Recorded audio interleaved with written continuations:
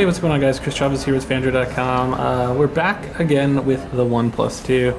Now, we already kind of showed you or went over some of the hardware specs of the phone, which we are, to say, very, very pleased by, or pleased with. But now I want to kind of show you guys Oxygen OS. So the phone runs Android 5.1.1 Lollipop, but it's, I guess, OnePlus's own version of that with something they call Oxygen 2.0. Now, there's a bunch of crazy new features.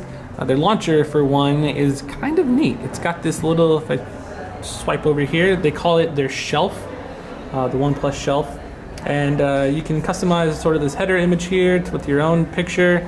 Shows you your most recently used apps. You can put your frequent contacts in there, and if you want, you could even add more widgets. So if I click this here, you can see here, if I want a, I don't know, messaging widget, it'll just kind of be there at the bottom. So kind of reminds us of Blink Feed, only it's not news, it's just a lot more intuitive and useful. I actually really like this a lot.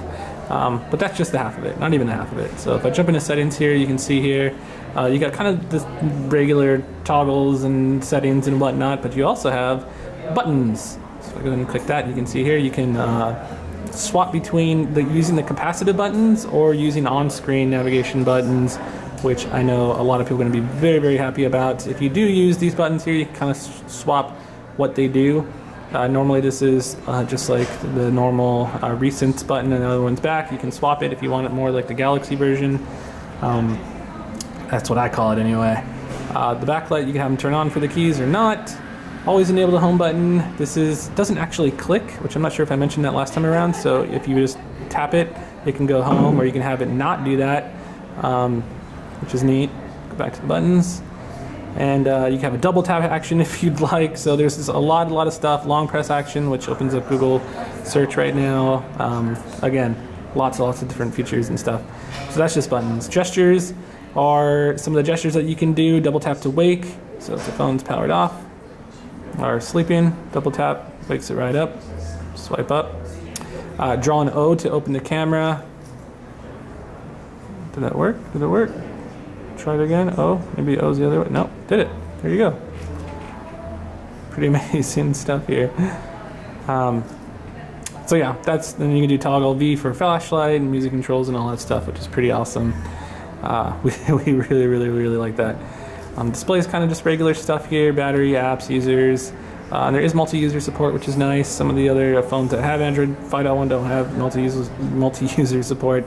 That's just your Fingerprint Reader. If I click it, I can show you kind of how it works in the UI with that.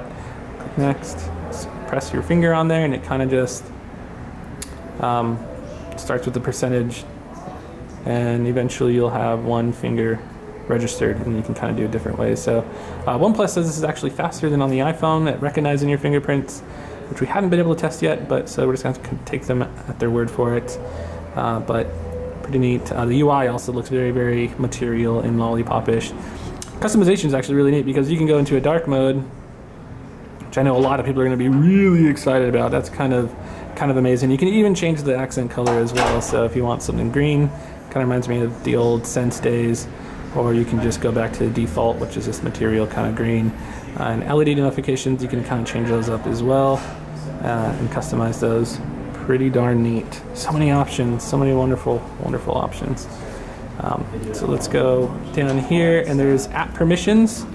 I know a lot of people are going to go nuts for this. So this is an Android M feature, but they've actually implemented it in Oxygen 2.0. So they kind of give you a warning there because you can break some apps if you kind of kill off some of the permissions that they use. Amazon Shopping, for one, has a bunch of permissions they ask for, but you can see here they tell you if it's ever used it, read your SMS, MMS, all that stuff.